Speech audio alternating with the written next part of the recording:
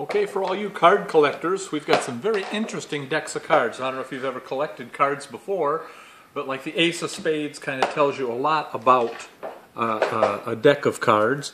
These backs are really quite stunning, just solid colors for the minimalists. For instance, in this exquisite deck, the Joker looks pretty, I don't know, interesting.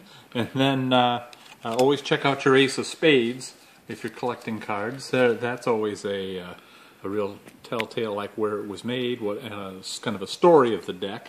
These are really nicely done, very fun to play with, if you will. Here's this guy even has his picture on the Ace of Spades. I don't know, he must be dead by now to do that to yourself. Anyway, these are the Joker. He's sitting at his head. Brand new to Abbott's.